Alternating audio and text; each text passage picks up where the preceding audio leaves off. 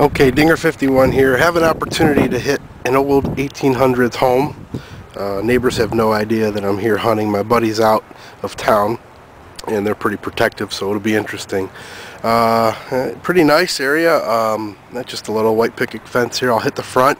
I'm going to use my big huge coil today. I know that's the wrong thing to do, but just want to see if I can ground bounce with it and see if I can hit anything. I brought all three of my coils, so if I run into a problem, I'll be able to switch it up. Alright, I'll let you know what I get. Well, I immediately changed my coil to the smaller coil, and this was bouncing around, but it was so deep, 9 inches, Indian 18. All I see is 18 on here. I don't have a macro that I can switch right away, but that's a great first hit. Hopefully there's some silver in here.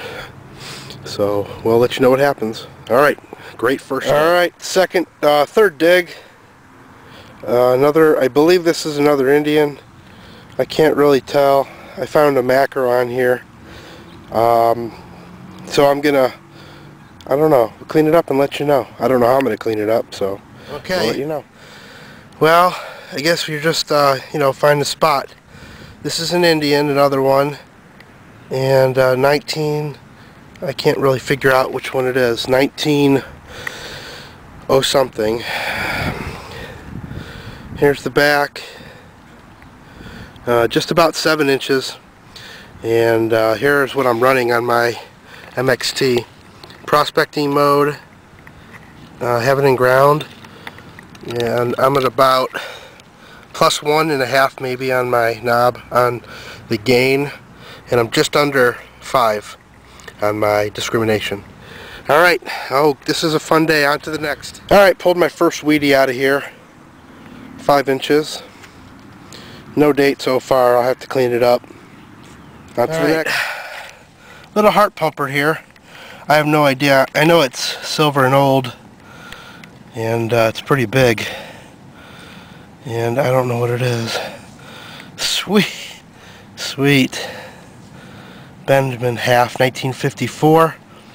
I don't know if you could see that. Really cool. Alright, on to the next.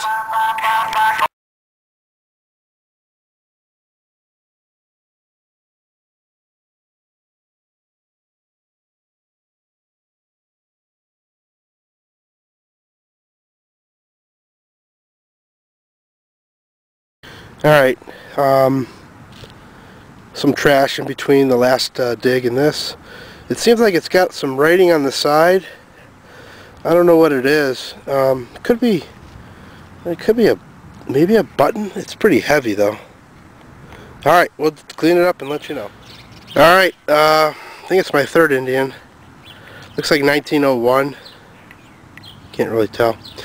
It wouldn't be 1801. Alright, well, on to the next one. Alright, some kind of very old decorative piece, about 7 inches down. I'll try to clean it up. Might have been an old button of some sort. For probably, I don't know, maybe a dress or something. Alright, on to the next one. What a great day. Oh my goodness. Look at what just popped out. Look at that. Still with the shank on it. Oh my goodness, that's pretty cool. Oh man, I can't remember. I think I can't remember if Deep Beeps or Ghost Forever found one of these recently. I think this is it. Man, that's pretty cool. Really cool. What a day. Probably the best day ever I've had, for sure. Alright, on to the next.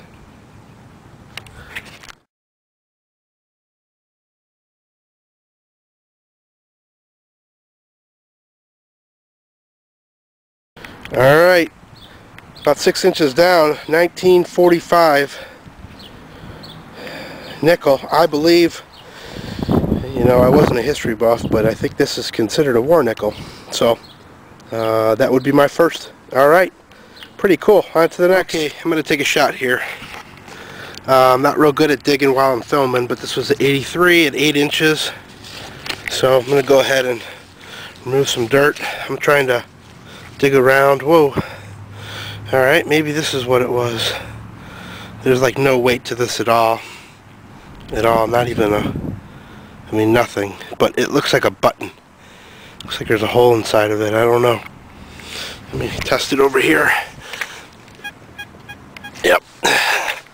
Gives me a 75. I don't even know what that is. It's so light.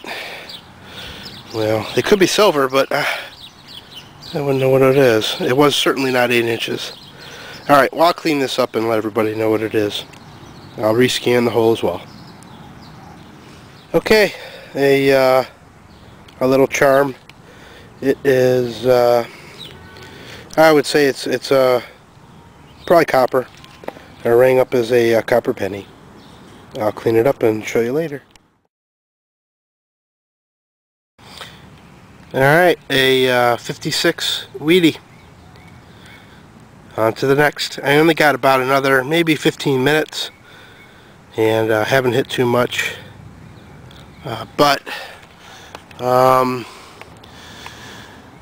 just the front yard, maybe 5 feet off of each of the 5 foot off of each maybe of the sidewalk. Maybe 10 feet.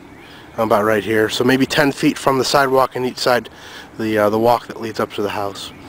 And there's still a huge backyard with some big trees, so I'll be here for a while here for the next couple days. Alright, okay guys, a heart pounder. I've never found one of these, and I think it's a barber dime. And I'm not going to rub it or touch it. And it was at, yeah, it is I think it is a barber dime. I'm not going to, yes I am. I can't help myself. 1915. So, 1915 barber dime, my first.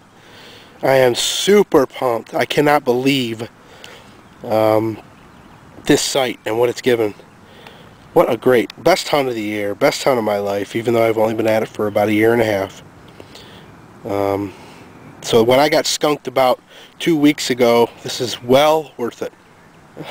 Alright, I haven't finished that little scoot from right over here to the edge of this house. Alright, on to the next one.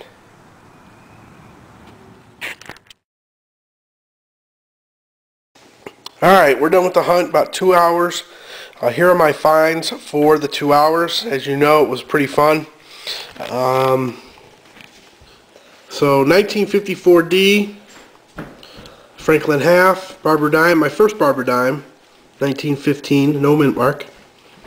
I'm going to do some research, but Civil War, I'm looking at more World War I, but we cleaned it up a little bit, and